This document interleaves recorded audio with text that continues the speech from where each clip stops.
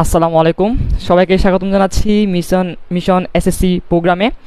এই প্রোগ্রামের ধারাবাহিক ক্লাসগুলো চলছে। প্রথম দিকে আমাদের ফিজিক্স ক্লাস হয়নি, এখনও হয়নি। হায়ার ম্যাথ ক্লাস ছিল, হায়ার ম্যাথ ক্লাস হয়েছে এবং আগামী দিনগুলোতে আমাদের যে ক্লাস নেওয়ার প্রবণতা, যে ক্লাস নেওয়ার ইচ্ছা, সেই ইচ্ছেগুলো দিন দিন বাড়ছে এবং তোমাদের সাথে সাথে যে তোমাদের আগ্রহ, তোমাদের যে আকাঙ্ক্ষা, সেই আকাঙ্ক্ষার জায়গাটা পূরণ করার জন্য আমরা এখনও প্রস্তুত। তো আমি ক্লাস শুরু করার আগে তোমাদের কাছ থেকে একটু জানতে চাই এবং সাথে সাথে আমিও একটু আমার যেসব গ্রুপ আছে আমি একটু গ্রুপে শেয়ার করে দিতে চাই। সাথে সাথে তোমরা একটু শেয়ার করে দাও তোমাদের বিভিন্ন গ্রুপ এবং যে তোমাদের ফ্রেন্ডসের যে গ্রুপ আছে, স্কুলের যে গ্রুপ আছে, সেই গ্রুপে তোমরা একটু মেনশন করে জানিয়ে দাও যে একটি ক্লাস হচ্ছে, যে মিশন এসএসসির ক্লাস, যেটা হচ্ছে কেমিস্ট্রি ক্লাস।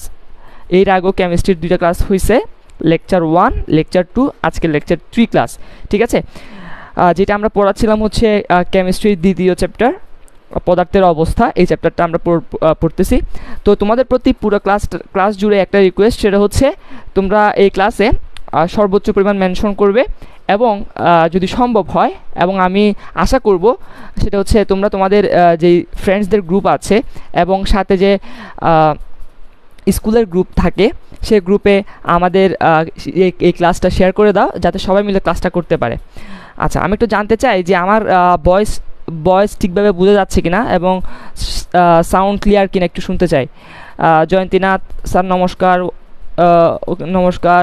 তারপর হচ্ছে জান্নাতুল ফেরদৌস, আসসালামু আলাইকুম। ওয়ালাইকুম আসসালাম। সাজিদ, সাতনান নোমান, ওয়ালাইকুম আসসালাম। ঠিক আছে, আমার সাউন্ড কি ক্লিয়ার আছে কিনা একটু জানতে চাই। শুনতে পাচ্ছ কিনা, আমাকে ক্লিয়ারলি শুনতে পাচ্ছ কিনা?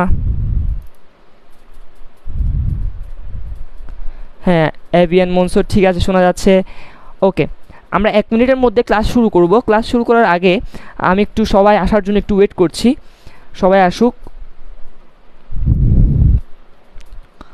তোমাদের প্রতি একটাই রিকোয়েস্ট, সেটা হচ্ছে যে ক্লাসটা বেশি বেশি করে শেয়ার করা এবং তোমাদের বন্ধু বান্ধবী যারা আছে, বন্ধুকে করার দরকার নাই, তুমি ছেলে হলে বান্ধবীকে মেনশন করো, আর যদি তুমি মেয়ে হয়ে থাকো তাহলে তুমি তোমার বন্ধুকে মেনশন করো, শেষ। আর কোনো ফ্রেন্ডসদেরকে মেনশন করার দরকারই নাই। ঠিক আছে, সুহেলি লগন, জি স্যার ক্লিয়ার। হ্যাঁ, ঠিক আছে, অসংখ্য ধন্যবাদ ক্লাস করার জন্য। এবং যারা ক্লাস করছেন, আমি আশা করব সবাই যদি যে ধরেন এখন আমি বসে আছি, আমার সামনে কিছু মানুষ বসে আছে, আমার পেছনে পাশে কিছু মানুষ আছে যারা সোফায় বসে আছে, যারা বিছানায় শুয়ে আছে এবং তারা শুয়ে শুয়ে ক্লাসটা করছে, কিন্তু ওদের তো কোনো এই ক্লাসটা করে তাদের কোনো উপকার আসবে না। উপকার আসবে কাদের? তোমাদের, যারা এসএসসি পরীক্ষা দিবা সামনে 24 সালে, 25 সালে বা 26 সালে যারা পরীক্ষা দিবে, তোমাদের কাজে আসবে। তাই তোমাদের উচিত যে তোমরা ক্লাসটা টেবিলে বসে, যেভাবে তুমি তোমার টিচার তোমার বাসায় আসলে তুমি যেখানে বসে তুমি ক্লাস করো, যে টেবিলে বসে সামনে নিয়ে, এরপর হচ্ছে খাতা, তুমি যেখানে তুমি নোট করবা, সে খাতা বা কলম, এই খাতা কলম নিয়ে তুমি যদি নোট করো, তোমার জন্য ব্যাপারটা অনেক বেশি ভালো হবে বলে আমি মনে করি। ঠিক আছে, ওকে। আজহারুল ইসলাম, সাতনান, আমার কোনো বান্ধবী নেই। তা তোমার তো এই পৃথিবীতে বেঁচে থাকার কোনো অধিকারই নাই, তুমি বেঁচে আছো কেন?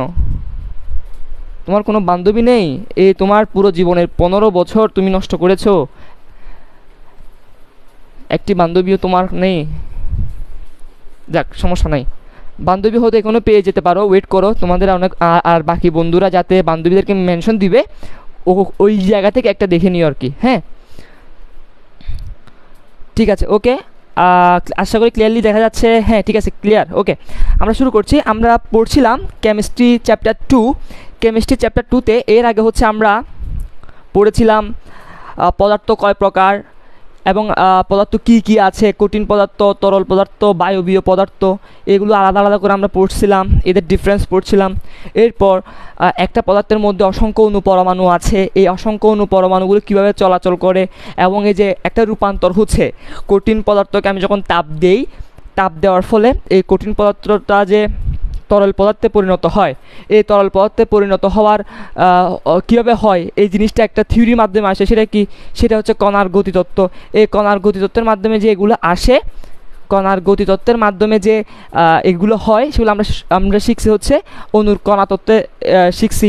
এরপর হচ্ছে আমরা গলন, কিছু প্রসেস শিখছি, যে গলন, এরপর হচ্ছে বাষ্পীভবন, তারপর ঊর্ধ্বপাতন, পাতন, স্ফুটন, গলনাঙ্ক, স্ফুটনাঙ্ক এগুলো আমরা পড়ছিলাম। কিন্তু গত ক্লাসে দুর্ভাগ্যজনকভাবে একটা ঘটনা ঘটছে, সেটা হচ্ছে গত ক্লাসের দিন ঘূর্ণিঝড় মোকার প্রভাবে হয়তো একটু আমাদের ইলেকট্রিসিটি প্রবলেম করছিল, যার কারণে আমাদের অর্ধেক ক্লাসে আমাদের ইলেকট্রিসিটিটা চলে যায়, যার কারণে আমরা ক্লাসটা পরবর্তীতে আর কন্টিনিউ করতে পারিনি। আজকের ক্লাসে আশা করি এমন কোনো সমস্যা হবে না, তারপরও বলা যায় না, যদি হয়ে থাকে কপালের লিখন যায় না খণ্ডন, এই আর কি, মেনে নিতে হবে। ওকে, ঠিক আছে। তো আজকের ক্লাসে আমরা বেসিক্যালি 3টা জিনিস পড়ব। একটা হচ্ছে ব্যাপন, আরেকটা হচ্ছে নিঃসরণ, আরেকটা হচ্ছে একটা গ্রাফ আছে, তোমাদের বই একটা গ্রাফ আছে, যে গ্রাফটা হচ্ছে অনেক যারা ক্লাস 9-এর স্টুডেন্ট ওরা ভয় পেয়ে যায়, আর যারা ক্লাস 10-এর স্টুডেন্ট আছে তারা বুঝে যায়, তাই তাদের কাছে এটা কোনো কিছু মনে হয় না, পান্তাবাদ বলে মনে হয়। হ্যাঁ, এটা আসলে পান্তাবাদ, কিন্তু যারা ক্লাস 9-এর স্টুডেন্ট, যারা ক্লাস 8-এ ছিল, নতুনভাবে ক্লাস 9-এ উঠছে, ওদের জন্য এই ব্যাপারটা কঠিন। ঠিক আছে, তো এই গ্রাফটা হচ্ছে এই যে তাপ প্রদানের যে একটা লেখচিত্র আছে, সেই লেখচিত্রটা আমরা পড়ব। এই 3টা জিনিস আমরা আজকে পড়ব। ঠিক আছে, ওকে। তার আগে একদম শুরু থেকে আমি বলি, ব্যাপারটা কি। এটা তুমি ক্লাস 8-এ পড়ে আসছো, 7-এ পড়ে আসছো, আবার বলে আমি সেম কথা বারবার বলে যাব, যে ব্যাপনের ইংরেজি নাম হচ্ছে ডিফিউশন। ঠিক আছে, তো এই যে ধরো আমার কাছে এখানে একটি স্প্রে আছে, আমি এই জায়গায় আমি স্প্রে করেছি এই জায়গায়, কিন্তু আমি যখন 10 সেকেন্ড পর আমি যখন এই বাম পাশে এসেছি, আমি ওই স্প্রের গন্ধটা আমি এই জায়গায় পাচ্ছি। আমি তো স্প্রে করেছি এই জায়গায়, তাহলে আমি এই জায়গায় পাচ্ছি কেন? আমি স্প্রে করেছি ওই জায়গায়, আমার নাকটা ওই জায়গায় নিয়ে যাওয়ার প্রয়োজন পড়ছে না, ওই গন্ধটা আমার নাকে চলে আসতেছে। আবার ধরো এখন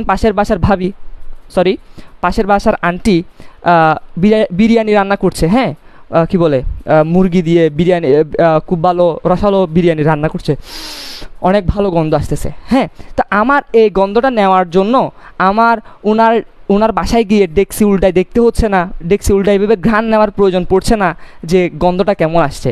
তার বাসা থেকে ঘ্রাণটা আমার বাসায় চলে আসতেছে। এই যে চলে আসতেছে একটা ঘ্রাণ, একটা গন্ধ, এটা কীভাবে আসে? এটা কোন প্রক্রিয়ার মাধ্যমে আসে? এটা ব্যাপন প্রক্রিয়ার মাধ্যমে আসে। ব্যাপন প্রক্রিয়া পড়ার আগে একদম শুরুতেই আমরা ব্যাপনের সংজ্ঞাটা একটু জেনে নিব। ব্যাপনের সংজ্ঞাটা জেনে নিব। ওকে, শহীদ স্যার বলছে যে স্যার বিরিয়ানি রসালো হয় না। রসালো হয়, বিরিয়ানি যখন পাশের বাসার আন্টি রান্না করে তখন রসালো হয়, এবং রসালো বিরিয়ানি মজা, বুঝছেন? আপনি তো খান নাই বিরিয়ানি, কোনোদিন খাইছেন আপনি তো খান হচ্ছে কি বলে খিচুড়ি, আপনি বিরিয়ানির মর্ম কি বুঝবেন? ঠিক আছে, ওকে। তাহলে আমরা একদম শুরুতেই ব্যাপনের সংজ্ঞাটা পড়ে নিব। ব্যাপনের সংজ্ঞাটা হচ্ছে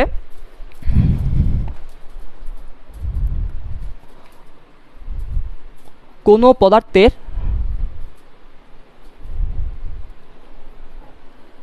অণু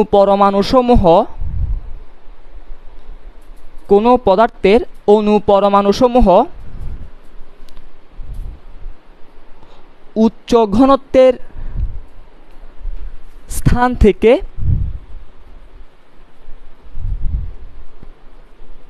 নিম্ন ঘনত্বের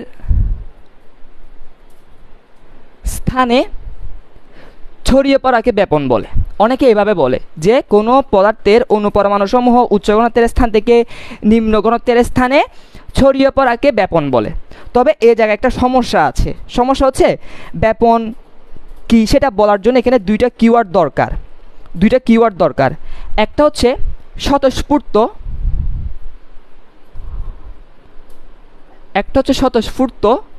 আর একটা হচ্ছে সমভাবে।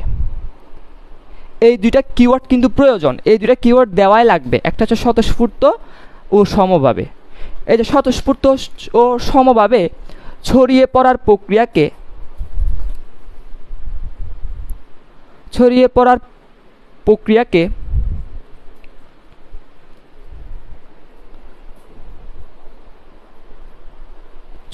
প্রক্রিয়াকে ব্যাপন বলে। তাহলে আমি আবার বলছি, এটা যে কোনো পদার্থের বেলায় প্রযোজ্য, সেটা কঠিন বস্তু হোক, সেটা বায়বীয় বস্তু হোক, সেটা গ্যাসীয় বস্তু হোক, যে কোনো পদার্থের বেলায় অণুপরমাণুসমূহ উচ্চ ঘনত্বের স্থান থেকে নিম্ন ঘনত্বের স্থানে স্বতঃস্ফূর্ত ও সমভাবে ছড়িয়ে পড়ার প্রক্রিয়াকে ব্যাপন বলে। এখন আসো যে ভাইয়া এই স্বতঃস্ফূর্ত এটার মানে কি, সমভাবে এটার মানে কি? স্বতঃস্ফূর্ত মানে হচ্ছে যে নিজ থেকে কাজ করবে, যে নিজ থেকে কাজ করবে, যে যাকে কাজ করানোর জন্য ঠেলার প্রয়োজন পড়ে না। যেমন আমাদেরকে পড়াশোনা করার জন্য কি করে আব্বা আম্মারা, যে এই তুই পড়াশোনা করছিস না, তুই ঘুম থেকে ওঠ, ঘুম থেকে তুই পড়াশোনা না করে ঘুমাচ্ছিস কেন, এখন লাথি দিব না উঠলে, এসব কথা তো তোমারও শোনা লাগে, আমারও শোনা লাগে এই বুড়া বয়সে। এটা স্বাভাবিক, কারণ আমরা সে স্বতঃস্ফূর্তভাবে পড়াশোনা করি না, আমরা বেশিরভাগই স্বতঃস্ফূর্তভাবে পড়াশোনা করি না। কিন্তু ব্যাপন কিন্তু ঠিকই স্বতঃস্ফূর্তভাবে তার কাজটা করে। স্বতঃস্ফূর্তভাবে মানে কি, নিজ গরজে, নিজের ইচ্ছায় নিজেই হয়ে যায়, অটোমেটিক হয়ে যায়। স্বতঃস্ফূর্ত মানে হচ্ছে অটোমেটিক, এটা হবেই, নিজ থেকে হবেই। এরপর আসে সমভাবে। সমভাবে মানে কি? সমভাবে মানে কি? সমভাবে মানে হচ্ছে, ধরো এই যে আমি একটু আগে একটা স্প্রে করলাম, ধরো আমি আবার স্প্রে করছি, হ্যাঁ, ধরো আমি এই জায়গায় স্প্রেটা করলাম, ঘরের এক কোণে আমি স্প্রেটা করলাম, ঠিক আছে। এখন এক কোণে স্প্রে করার ফলে আমি একটু পর যখন অন্য কোণায় যাব, আমি সেখানে আমি স্প্রেটা পাবো, কিন্তু আমি করছি এক কোণায়, আমি গন্ধটা পাচ্ছি অন্য কোণায়। আমি ধরো আমার ঘরটা যদি এরকম 4 কোণা হয়, যদি 4 কোণা হয়, এবং মনে করো যে আমার এখানে মনে করো এরকম 4 ভাগ করলাম আমি, এই প্রত্যেকটা ঘর হচ্ছে একক আয়তনের, এই প্রত্যেকটা ঘর হচ্ছে একক আয়তনের। আমি এই কোণায় স্প্রে করছি, এই কোণায় আমি স্প্রে করছি, একটু পর আমি এই কোণাতেও পাচ্ছি গন্ধ, এই কোণাতেও পাচ্ছি গন্ধ, এই কোণাতেও পাচ্ছি গন্ধ।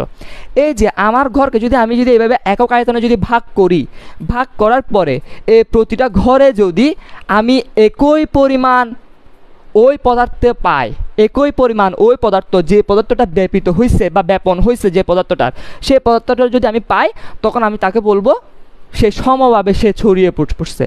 এই দুটা ঘটনা ঘটতে হবে, এই দুটা ঘটনা যদি ঘটে তবেই ব্যাপন হবে, আদারওয়াইজ ব্যাপন হবে না। তাহলে আমি আবার বলছি যে কোনো পদার্থের অণুপরমাণুসমূহ উচ্চ ঘনত্বের স্থান থেকে নিম্ন ঘনত্বের স্থানে স্বতঃস্ফূর্ত ও সমভাবে যে ছড়িয়ে পড়ছে, এটাকে কি বলে? ব্যাপন বলে। একটু লিখে নাও, তার ফাঁকে একটা কমেন্ট বক্সটা একটু দেখি। একটা ম্যাম দরকার আমাদের ক্লাসে। ম্যাম, এখন ম্যাম কই থেকে আনবো বলো? নেক্সট ক্লাসে আমরা, সমস্যা নাই, মেহেদি ভাইকে আমরা বুঝছো শাড়ি পরাইয়া নিয়ে আসবো, হ্যাঁ, বা মেহেদি ভাইকে আমরা 3 পিস পরাইয়া নিয়ে আসবো ম্যাম সাজায়, হ্যাঁ। আমাদের তো ম্যাম তো আপাতত নাই, ভবিষ্যতে হয়তো আসতেও পারে, এই আর কি।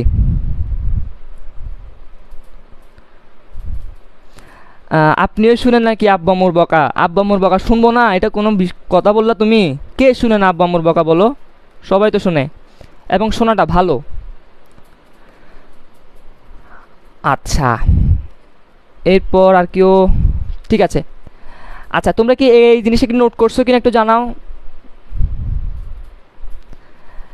তোমরা একটু জানাও যে এই জিনিসটা নোট করছো কিনা, একটু নোট করে নাও, একটু নোট করে নাও, কাজে দিবে। এখানে যে আমি একটা দাগ দিছি না, যে বক্সের ভিতরে দাগ দিছি না, এই দাগটা সহ তুমি নোট করবা। যদি তুমি ক্লাস থেকে কোনো কিছু যদি বুঝে যেতে চাও, আমি যে এখানে বক্সের ভিতরে একটা দাগ দিয়েছি, এই দাগটাও তুমি তোমার খাতার মধ্যে লিখবা, তবে তুমি শিখতে পারবা, আদারওয়াইজ পারবা না। ওকে, আমাদের সবার গুরু না, আমার গুরু, তোহাবাইয়ের গুরু, হ্যাঁ, তারপরে কি বলে, শত রমণী, সবার গুরু সাইম রহমান স্যার আমাদের ক্লাসে যুক্ত হয়েছে। আলহামদুলিল্লাহ স্যার, আমি ভালো আছি, আপনি কেমন আছেন? যেখানে থাকুন সুখে থাকুন, ভালো থাকুন, এই কামনা করি, এই আর কি। ওকে, এবার আসলে আমরা নেক্সট জিনিসে যাই, সেটা হচ্ছে ব্যাপন কিছু জিনিসের উপর নির্ভর করে।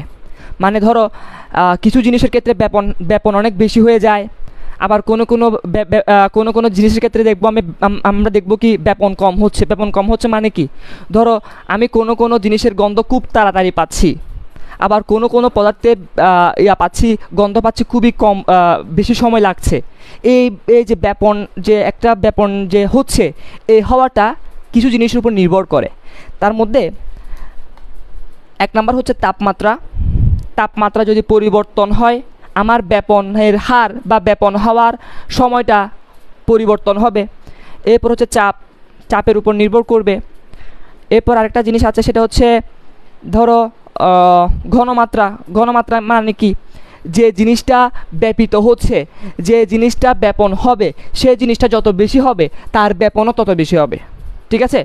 এরপর আরেকটা জিনিস আছে, সেটা হচ্ছে 4 নাম্বার জিনিস, সেটা হচ্ছে অণুর ভর।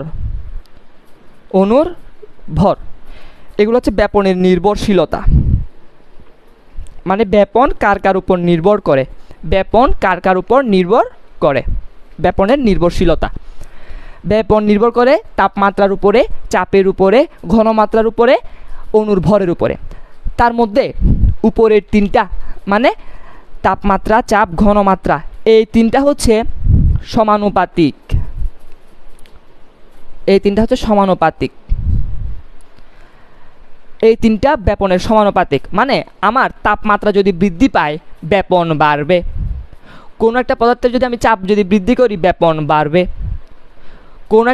কোনো একটা মৌলের ঘনমাত্রা যদি আমি বৃদ্ধি করি বা অণুর ঘনমাত্রা যদি আমি বৃদ্ধি করি ব্যাপন বাড়বে।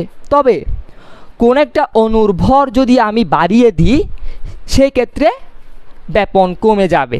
তাহলে অণুর ভরের ক্ষেত্রে আমার ব্যাপনটা হবে ব্যস্তানুপাতিক।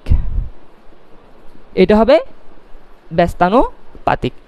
অণুর ভর যত বেশি হবে ব্যাপন তত কম হবে, অণুর ভর যত বেশি হবে ব্যাপন তত কম হবে।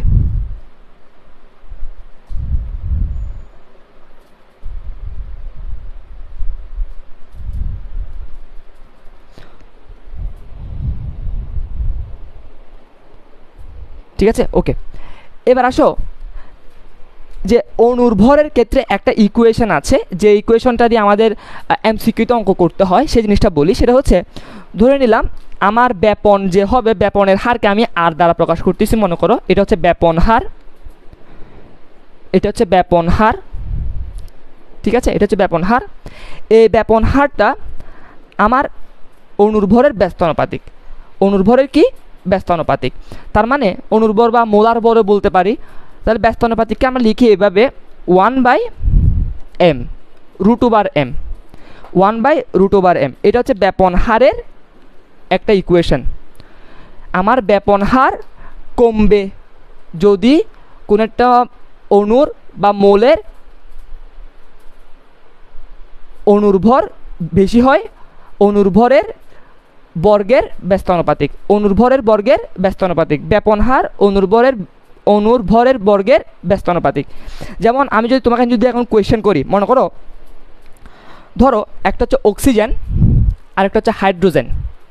একটা হচ্ছে অক্সিজেন আর একটা হচ্ছে হাইড্রোজেন। অক্সিজেনের মোলার ভর কত, বা অণুর ভর বা মোলার ভর, এর ভর কত, মোলার ভর কত? এর মোলার ভর হচ্ছে 32। আর হাইড্রোজেনের মোলার ভর কত দেখি বলো তো, তোমাদের কথা শুনি। হাইড্রোজেনের মোলার ভর কত?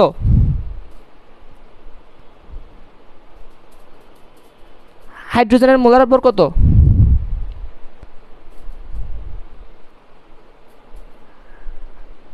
এখানে দেখো হাইড্রোজেন কিন্তু দুইটা, একটার ভর যদি 1 হয় দুইটার ভর কিন্তু কত হবে? 1 না 4? 1, 2 নাকি 4?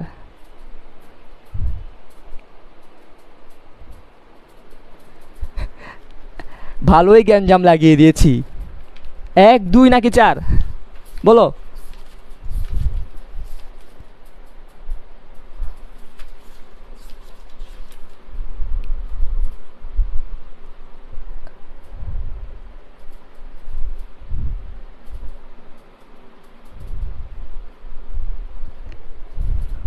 হাইড্রোজেনের মোলার ভর হচ্ছে 2। তাহলে দেখো এখানে কার ভর কে হালকা, মোলার ব্যাপন হার তার বেশি হবে যে হালকা। এখানে হচ্ছে হাইড্রোজেনটা হচ্ছে হালকা, অক্সিজেনের চেয়ে হাইড্রোজেনটা হালকা। যেহেতু অক্সিজেনের চেয়ে হাইড্রোজেনটা হালকা, সে বেশি তাড়াতাড়ি যেতে পারবে। যে ভারী তাকে কম যেতে পারবে, সে কম যেতে পারবে। যেমন ধরো আমি আর তোহা ভাইয়া যদি দৌড়াদৌড়ি করি, তোহা ভাইয়ার ওজন কম, ওজন কম না, আমার ওজন কম বা আমার ভর কম, তোহা ভাইয়ের ভর বেশি। আমরা দুজন যদি দৌড়াদৌড়ি দিই, কে জিতবে? অবশ্যই আমি জিতবো। তাই না? অবশ্যই আমি জিতবো, কারণ তোহা ভাই হাঁপায় হাঁপায় আসবে, আস্তে আস্তে দৌড়াবে, অনেক মোটা মানুষ, ওনার দৌড়াতে একটু বেশি সময় লাগবে। ঠিক তেমনই অক্সিজেন হচ্ছে মোটা, হাইড্রোজেন হচ্ছে চিকন। যে চিকন, যার ভর কম, সে তাড়াতাড়ি যেতে পারবে, তার ব্যাপন হার বেশি হবে, তার ব্যাপন হার বেশি হবে। ঠিক আছে, ওকে। এবার আসি, এতটুকু লেখা হয়েছে কিনা একটু জানাও, এতটুকু লেখা হয়েছে কিনা একটু জানাও, এতটুকু লেখা হয়েছে কিনা একটু জানাও। লেখা হইলে বলো, ডান লিখো। এতটুকু একটু লিখে নাও কষ্ট করে। আমাদের ব্যাপনে আর কোনো কিছু নেই, এতটুকুই শেষ ব্যাপন, এতটুকু শেষ।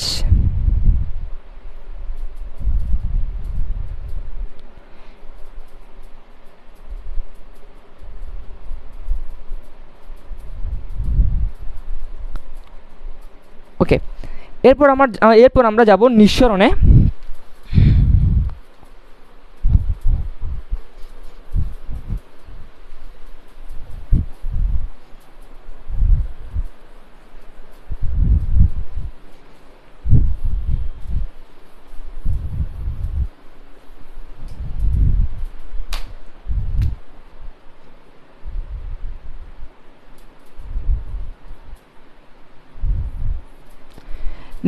নিঃসরণের ইংরেজি নাম হচ্ছে ইফিউশন। নিঃসরণ মানে কি? ওই নিঃসরণটা ঠিক আমি একইভাবে আমার যে স্প্রে আছে সেই স্প্রে দিয়ে আমি বুঝাতে পারবো। সেটা হচ্ছে, নিঃসরণ হচ্ছে, দেখো এই যে আমি যে স্প্রে করলাম, আমি যখন চাপ দিচ্ছি, আমি যখন টিপ দিচ্ছি, টিপ দেওয়ার পরে গিয়ে আমি দেখতে পাচ্ছি এই জায়গা থেকে এই জায়গাটা একটা ছোট ছিদ্র আছে, এই ছিদ্র দিয়ে অনেক জোরে একটা গ্যাস বেরোচ্ছে, একটা অনুপরমাণু বের হচ্ছে, যেটা ভিতরে আছে। এই যে ভিতরে যেটা আছে সেটা হচ্ছে গ্যাস আকারে বের হচ্ছে, অনেক জোরে বের হচ্ছে। আমি যখনই টিপ দিচ্ছি তখনই বের হচ্ছে। তোমরাও টিপ দিয়ে দেখো বের হয় কিনা, দেখো, অবশ্যই বের হবে। যাদের বাসায় বডি স্প্রে আছে তোমরা দেখো, টিপ দিয়ে দেখো, বের হবে। ঠিক আছে,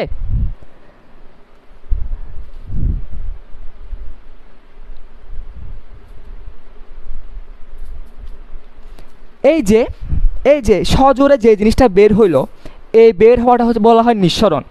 আর যে জিনিসটা আমার সারা ঘর জুড়ে, আমার সারা বাসা জুড়ে ছড়িয়ে পড়তেছে, যে গন্ধটা, এই যে ছড়িয়ে পড়া, এই ছড়িয়ে পড়ার প্রক্রিয়াটাকে বলা হয় ব্যাপন। তাহলে একটা স্প্রে করলে যে জিনিসটা বের হয়, নিঃসরণের সোজা বাংলা হচ্ছে বের হওয়া। এটা আরও বেশি স্পেসিফিক হয় যদি আমি বলি সজোরে বের হওয়া, সজোরে বের হওয়া। এই সজোরে বের হওয়াকে বলা হয় নিঃসরণ। আর যে জিনিসটা সজোরে বের হয়ে যেটা আমার সারা ঘরে ছড়ায় পড়ে, সেই জিনিসটাকে আমরা কি বলি? সেই জিনিসটাকে আমরা বলবো ব্যাপন। ঠিক আছে, ওকে। ইমদাদ, তুমি অনেক দুষ্টামি করছো।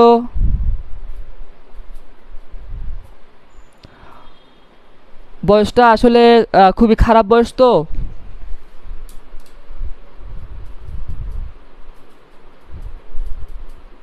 এটা একটু সমস্যা আর কি। হ্যাঁ, নিজেকে একটু কন্ট্রোল করলে হয়ে যাবে। হ্যাঁ, আমাকে আশা করি। হ্যাঁ, ইমদাদের কথাটা একটু বলি। হ্যাঁ, ইমদাদের ব্যাপারটা একটু বলি। ইমদাদের হচ্ছে বয়সন্ধিকাল চলছে, সেটা আসলে সবাইকে বোঝানোর দরকার নেই, তোমার কমেন্ট শুনে সবাই বুঝতে পারছে, এই আর কি। এটা বয়সোদ্দেশ, সমস্যা নাই, ঠিক হয়ে যাবে। ওকে,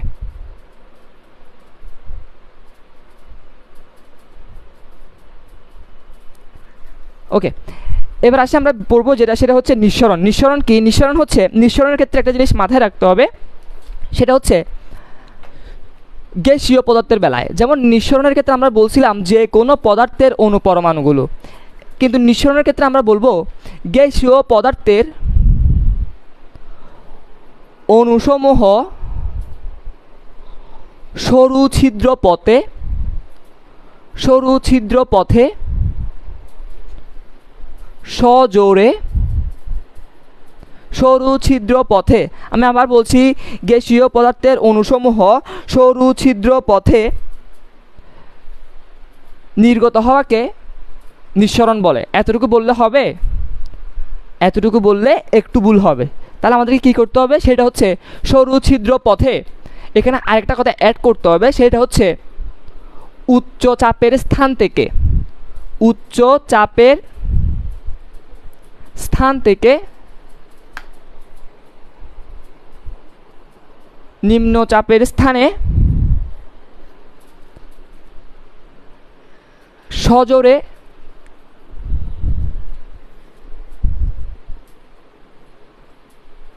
নির্গত হওয়ার প্রক্রিয়াকে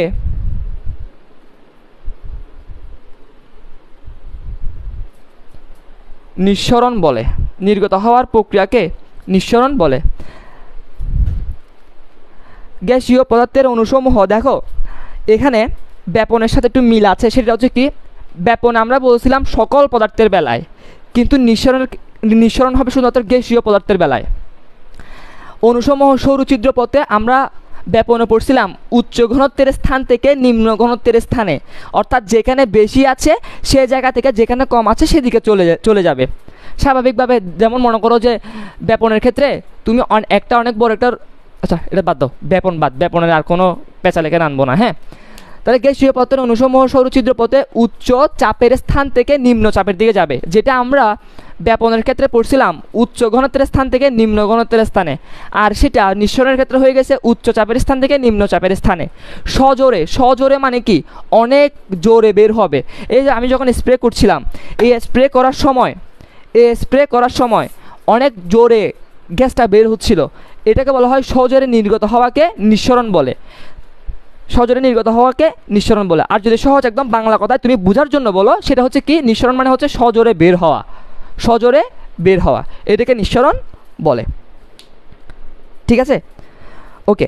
তাহলে এই জায়গায় আরেকটা কথা বলি, সেটা হচ্ছে তুমি বলতে পারো যে ভাই এখানে সজোরে কেন বের হচ্ছে, বা উচ্চ চাপের স্থান থেকে নিম্ন চাপের স্থানে কেন বের হচ্ছে।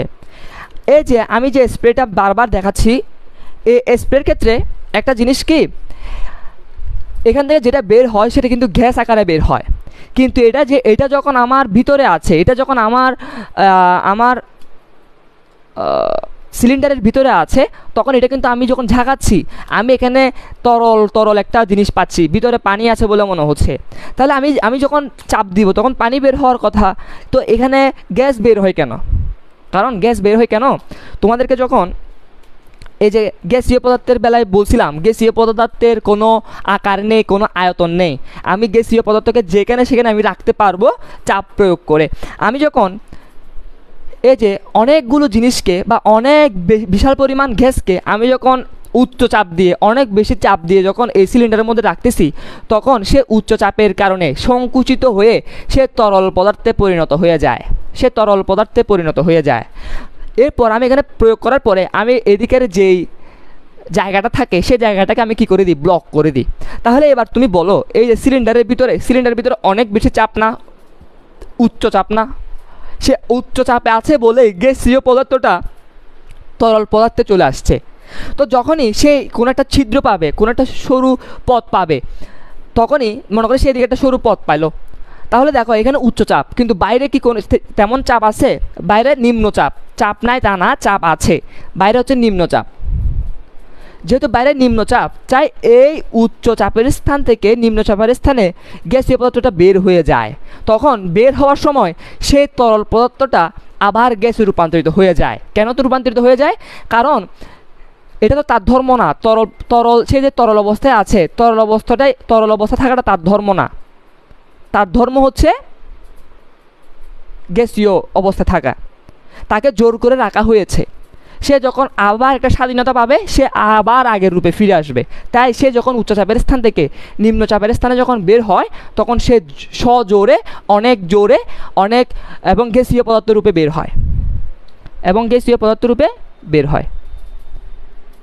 ঠিক আছে, ওকে। এই জিনিসটা বোঝা গেছে কিনা একটু দেখো এবং একটু নোট করে নাও।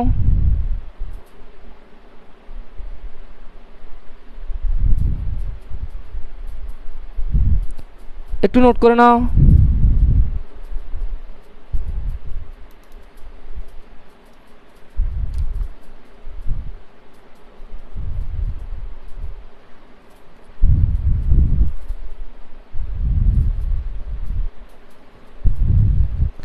একটু নোট করে নাও কাইন্ডলি।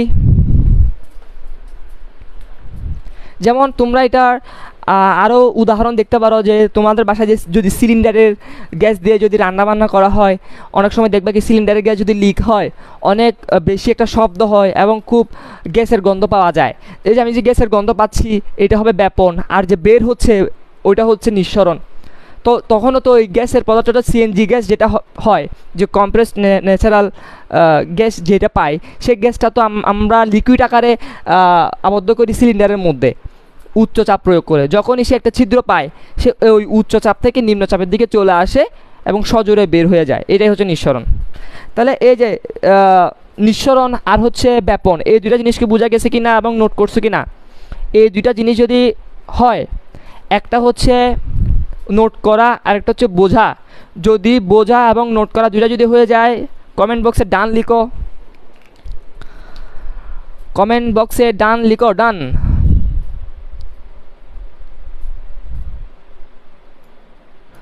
কমেন্ট বক্সে ডান লিখো, ডান।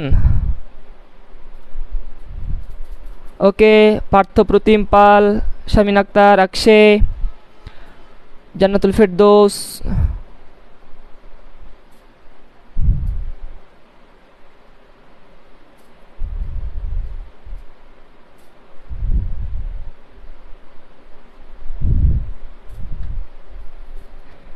ওকে। এবার আমরা যেটাতে যাব সেটা হচ্ছে ওই যে তোমাদের যে একটা গ্রাফ আছে, একটা যে বক্ররেখা আছে গ্রাফ, এই গ্রাফটা বোঝাবো।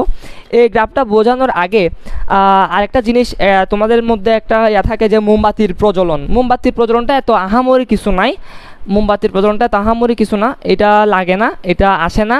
তারপরে যদি তোমরা চাও একটু বলে দিতে পারি, সেটা হচ্ছে মোমবাতি কীভাবে জ্বলে, এই ব্যাপারটা একটু বলে দিতে পারি। একটু বলে দিই যে মোমবাতির জ্বলন, মোমবাতির জ্বলন। মোমবাতির জ্বলন পড়ানোর আগে যারা ক্লাস 10-এর আছো তোমাদের কাছ থেকে একটু জেনে নেই, সেটা হচ্ছে মোমবাতি। মোমবাতি কিসের তৈরি বা কী দিয়ে তৈরি, কী দিয়ে তৈরি হয় মোমবাতি একটু জানাও তো। মোমবাতি কী দিয়ে তৈরি হয় একটু কমেন্ট বক্সে জানাও। মোমবাতি কী দিয়ে তৈরি?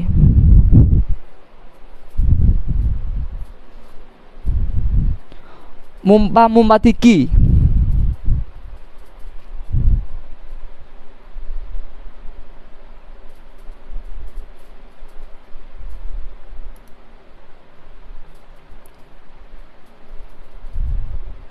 হ্যাঁ, একজন লিখছে হচ্ছে জান্নাতুল ফেরদৌস লিখছে হচ্ছে হাইড্রোকার্বন। হ্যাঁ, মোমবাতি হচ্ছে একটা হাইড্রোকার্বন বা এটা একটা জৈব যৌগ।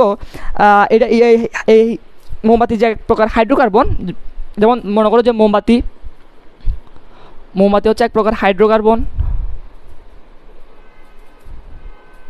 এটাকে আমরা যখন তাপ দিব, তাপ দেওয়ার ফলে এটা তরল মোমে পরিণত হবে।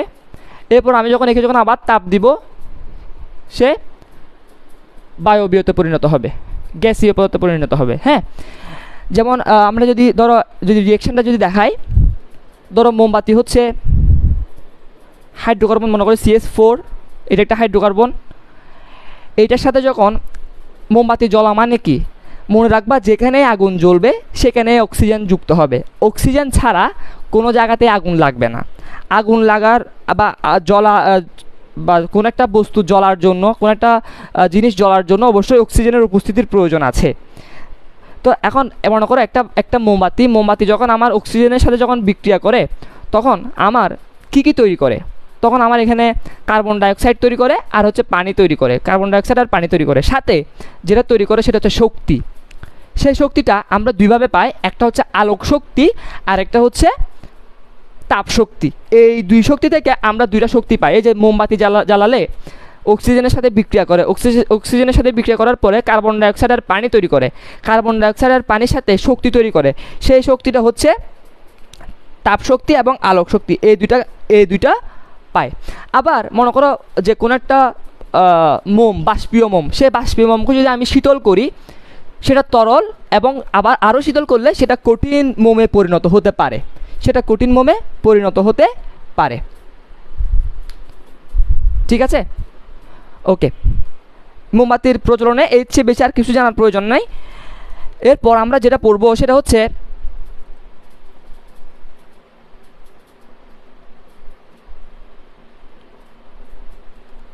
এই যে তাপ প্রদানের যে একটি লেখচিত্র আছে বক্ররেখা, সেই বক্ররেখাটা আমরা ব্যাখ্যা করব।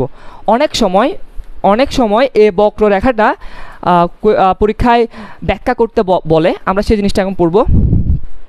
সেটা হচ্ছে, দেখো আমরা সেকেন্ড ক্লাসে বলছিলাম যে একটা বরফকে যদি আমি মনে করি এই বরফটা হচ্ছে 20 ডিগ্রি সেলসিয়াস, আমি এই বরফকে যদি তাপ প্রয়োগ করি এর তাপমাত্রা বৃদ্ধি পাবে। তাপমাত্রা বৃদ্ধি পেতে পেতে পেতে পেতে এটা 0 ডিগ্রি সেলসিয়াস তাপমাত্রায় আসবে, এবং 0 ডিগ্রি সেলসিয়াস তাপমাত্রা এসে সে কিসে পরিণত হবে? সে পানিতে পরিণত হবে। আমি একে আরও তাপমাত্রা বৃদ্ধি করব।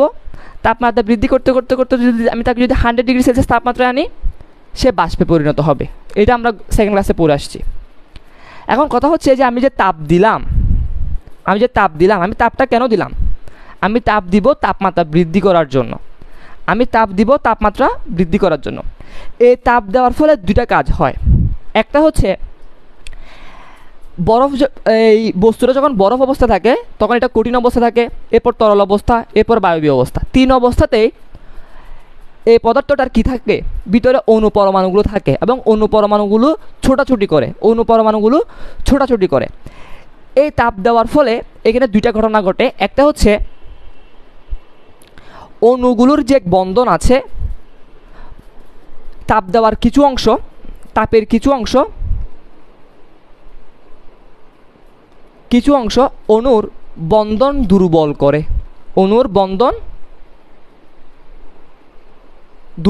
করে, আর কিছু অংশ অণুর বন্ধন ভাঙে। তাপ দুইটা কাজ করে, এই জিনিসটাই বোঝার আছে এখানে। সেটা হচ্ছে কিছু অংশ অণুর বন্ধন দুর্বল করে, আর কিছু অংশ অণুর বন্ধন ভাঙে। এবার আসো এই ব্যাপারটা একটু ব্যাখ্যা করি। চলো,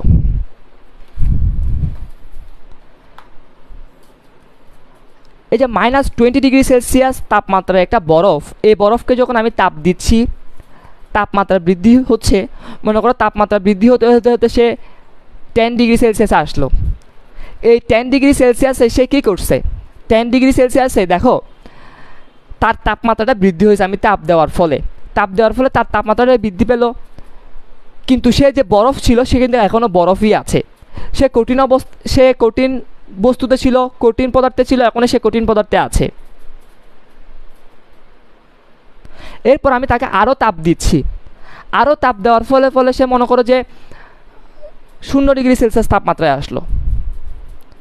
এই যে যখনই সে 0 ডিগ্রি সেলসিয়াস তাপমাত্রায় আসলো, তখনই সে এখানে পানি হওয়া শুরু করবে। পানি হওয়া শুরু করবে।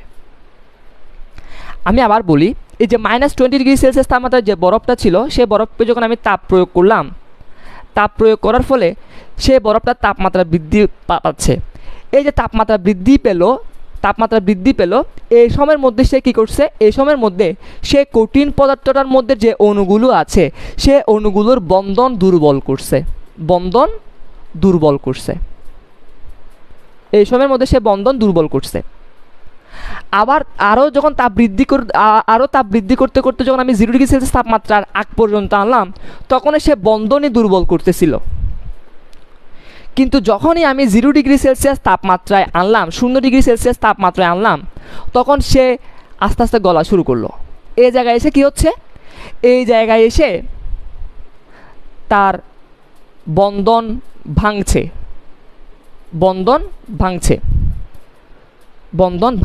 যতক্ষণ পর্যন্ত বন্ধন ভাঙবে ততক্ষণ পর্যন্ত তার তাপমাত্রা বৃদ্ধি পাবে না। এই যে 0 ডিগ্রি সেলসিয়াস তাপমাত্রা আছে না, আমি এখনও কন্টিনিউয়াসলি তাপ দিচ্ছি। যতক্ষণ পর্যন্ত এই বরফটা সম্পূর্ণরূপে পানিতে রূপান্তরিত হবে না, ততক্ষণ পর্যন্ত আমি তাপ দেওয়ার পরেও এই তাপমাত্রাটা চেঞ্জ হবে না। এই সময়ে কি ঘটে? এই সময় হচ্ছে তার অবস্থার পরিবর্তন ঘটে, বস্তুর অবস্থার পরিবর্তন ঘটে। মানে সে যে আগে কঠিন পদার্থ ছিল, বরফ ছিল, সে এখন বরফ থেকে কি হচ্ছে? পানি হচ্ছে। এরপর মনে করো যে 0°C তাপমাত্রায় মনে করো সে পানি হয়ে গেল, আমি তাপ দেওয়ার ফলে সে কী হয়ে গেল, পরিপূর্ণভাবে সে পানি হয়ে গেল, সবগুলো সে পানি হয়ে গেল। এখন আমি আবার তাপ বৃদ্ধি করতেছি, মনে করো আমি আবার তাপ বৃদ্ধি করতে করতে করতে করতে মনে করো 80°C তাপমাত্রা আনলাম। এই যে 0°C তাপমাত্রা থেকে 80°C তাপমাত্রা পর্যন্ত আমি যে তাপ দিলাম, এই তাপটা কি করলো, এই তাপটা আবার তরল পদার্থের অণুর যে বন্ধনগুলো আছে, তরল পদার্থের অণুর বন্ধনগুলোকে দুর্বল করতেছে, তরল পদার্থের অণুর বন্ধনগুলো দুর্বল করতেছে। আমি এরপর তাপমাত্রা মনে করো আরও বাড়াচ্ছি, আমি থামবো না, থামবার পাত্র নই, আমি এই তাপমাত্রাটা আরও বৃদ্ধি করতে করতে 100°C তাপমাত্রার আগ পর্যন্ত মনে করে নিয়ে আসলাম। এই জায়গায় এসে আমি দেখতে পাচ্ছি তার যেই তরল পদার্থটা ছিল, সেই তরল পদার্থটা বাষ্প হওয়া শুরু করছে। তাহলে আমি যখন এই 100°C তাপমাত্রার আগ পর্যন্ত যে কন্টিনিউয়াসলি তাপ দিয়ে গেলাম, এই তাপটা কি করলো, ওই একই কাজই করলো, বন্ধনটা দুর্বল করলো। যখনই আমি 100°C তাপমাত্রায় নিয়ে গেলাম, তখনই দেখতে পেলাম সে বাষ্প হওয়া শুরু করছে, সে বাষ্প হওয়া শুরু করছে। এই জায়গায় আমি ততক্ষণ পর্যন্ত তার তাপমাত্রাটা সেম থাকবে, যতক্ষণ না পর্যন্ত এখানের যে তরল পদার্থটা ছিল, সেই তরল পদার্থটা সম্পূর্ণরূপে বাষ্প হচ্ছে। এরপর থেকে আমি যত বেশি তাপমাত্রা বৃদ্ধি করতে থাকবো, তত বেশি বাষ্প হতে থাকবে, মানে বাষ্পগুলো বাষ্প হয়ে উড়ে উড়ে যেতে থাকবে। এই পুরা ঘটনাটা যদি আমি একটা গ্রাফের মধ্যে যদি একটা বর্ণনা করি, ব্যাপারটা হবে এমন, দেখো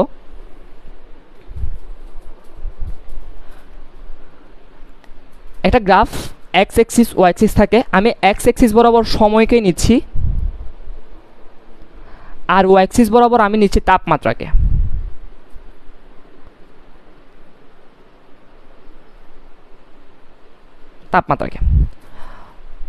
এইটা হচ্ছে আমার জিরো বিন্দু বা মূল বিন্দু। এই মূল বিন্দু মনে করো আমার হচ্ছে -20°C। এরপর মনে করো যে হইল এরপর মনে করো 0°C, এরপর 20°C, এরপর 40°C, এরপর হচ্ছে মনে করো 80°C, এরপরে হচ্ছে 100°C, এরপরে 120, এরপরে 140, এভাবে করে দিলাম। হ্যাঁ, এভাবে করে দিলাম। এদিকে মনে করো সময় যাচ্ছে, মনে করো যে সময় এদিকে কন্টিনিউয়াসলি যাচ্ছেই তো যাচ্ছে, সময়ের তো কোনো শেষ নেই, সময় অফুরন্ত, সময় যাচ্ছে আর যাচ্ছে। মনে করো 10, 20, 30, 40, 50, 60, 70 সেকেন্ড, মনে করো এত সেকেন্ড। হ্যাঁ, এবার মনে করো যে এখানে যে -20°C তাপমাত্রার যে বরফটা ছিল, এই বরফকে যখন আমি তাপমাত্রা যখন বৃদ্ধি করব, মনে করো আমি একে তাপমাত্রা বৃদ্ধি করতে আমি -20°C তাপমাত্রা থেকে 0°C তাপমাত্রায় আনলাম। এটা মনে করো আমার আনতে কিছুটা সময় লাগছে, মনে করো 20 সেকেন্ড সময় লাগছে। আমি তাপমাত্রা বৃদ্ধি করতেছি, 20 সেকেন্ড পর্যন্ত সময় লাগছে, এতটুকু আসছে। এটা আমার হচ্ছে ও বিন্দু। ও বিন্দু থেকে আমি এই জায়গায় এই যে 0°C তাপমাত্রা করলাম, এই 0°C তাপমাত্রা পর্যন্ত মনে করো এর পয়েন্ট হচ্ছে এ পয়েন্ট, আমি নামকরণ করলাম। এরপর সময় গেছে, আমি তাপও দিছি, সময় গেছে, কিন্তু সময় যাওয়ার পরেও আমার তাপমাত্রাটা কি হচ্ছে না, চেঞ্জ হচ্ছে না। মনে করো সে কিছুক্ষণ 0°C তাপমাত্রায় ছিল, সে 0°C তাপমাত্রাতেই ছিল, বি পয়েন্ট পর্যন্ত সে 0°C তাপমাত্রা পর্যন্ত ছিল, এটা মনে করে বি পয়েন্ট। এরপর আমি যখন আবার তাপমাত্রা যখন বৃদ্ধি করতেছিলাম, আমার আবার যখন তাপমাত্রা রাইজ হওয়া শুরু করছে, যখন বন্ধনটা দুর্বল হওয়া শুরু করছে, তখন আবার তাপমাত্রাটা মনে করো বৃদ্ধি করে এই জায়গায় আসলো, মনে করো 100°C তাপমাত্রা আসলো, এই 100°C তাপমাত্রা আসলো। এই পয়েন্টটা মনে করো সি পয়েন্ট, এই পয়েন্টটা সি পয়েন্ট। এরপর এই জায়গায় আসার পরে 100°C তাপমাত্রা আসার পরে আবার আমি যখন দেখতে পাচ্ছি যে আমি তাপ দেওয়ার পরেও তাপমাত্রাটা চেঞ্জ হচ্ছে না, কিন্তু আমার যে জিনিসটা তরল ছিল, সে তরল জিনিসটা গ্যাসীয় পদার্থ হয়ে গেছে বা বায়বীয় পদার্থ হয়ে গেছে।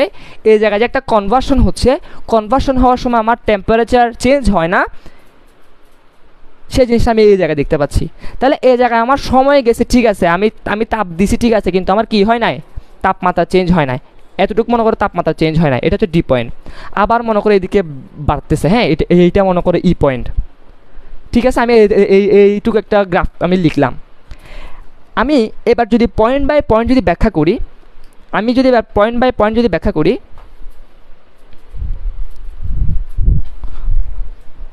পয়েন্ট বাই পয়েন্ট যদি ব্যাখ্যা করি, দেখো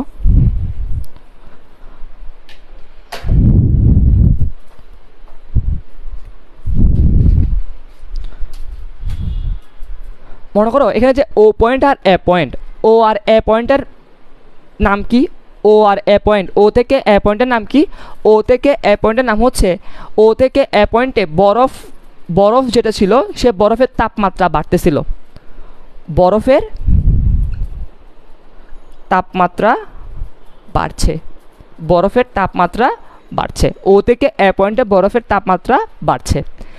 এ থেকে বি, এ থেকে বি কি হচ্ছে, এ পয়েন্টে এসে যে বরফটা ছিল সে বরফটা হচ্ছে পানিতে পরিণত হয়েছে, সে বরফটা পানিতে পরিণত হয়েছে। এ থেকে বি পয়েন্টে বরফ পানিতে পরিণত হবে, এ থেকে বি পয়েন্টে বরফ পানিতে পরিণত হবে, কিন্তু তাপমাত্রা পরিবর্তন হবে না।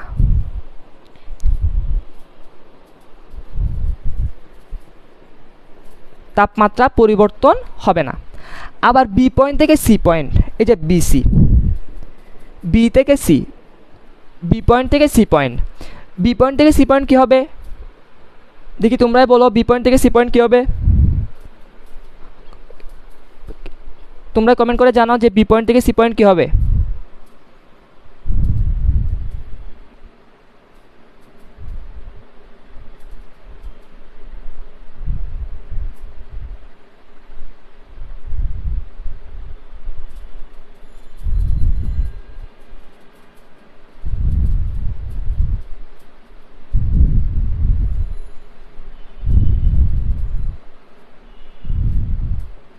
বি পয়েন্ট থেকে সি পয়েন্ট কেউ পারছো না, তাপমাত্রা বাড়বে। কার তাপমাত্রা বাড়বে, তাপমাত্রা বাড়বে, ঠিক আছে বুঝলাম, কিন্তু কার তাপমাত্রা বাড়বে। বি পয়েন্ট থেকে সি পয়েন্ট হচ্ছে পানির তাপমাত্রা বাড়বে। এই যে বি পয়েন্টে এসে তো সেটা পানি হয়ে গেল, পানি হওয়ার পরে বি থেকে সি পর্যন্ত তার কি হবে, পানির তাপমাত্রা বাড়বে।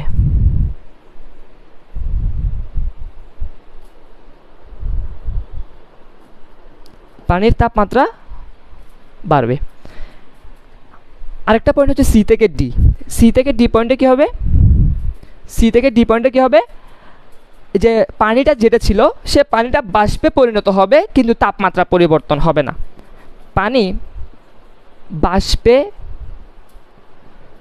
পরিণত হবে, কিন্তু তাপমাত্রা পরিবর্তন হবে না, তাপমাত্রা পরিবর্তন হবে না, তাপমাত্রা পরিবর্তন হবে না।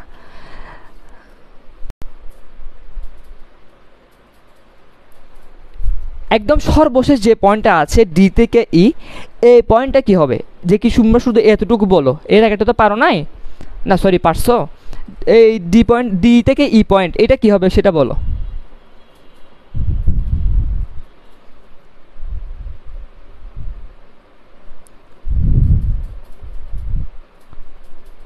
ডি থেকে ই পয়েন্ট, এটা কোন পয়েন্ট বা এর মধ্যে কি হবে।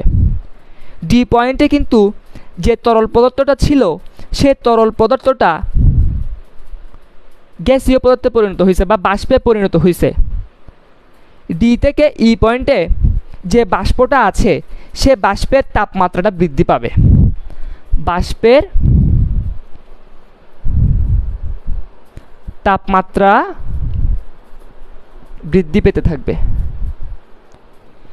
এই যে বক্ররেখা এতটুকুই, তোমাকে হয়তো বলবে ফিগার দিবে, সিকিউ কোয়েশ্চেন কীভাবে সেটা বলি।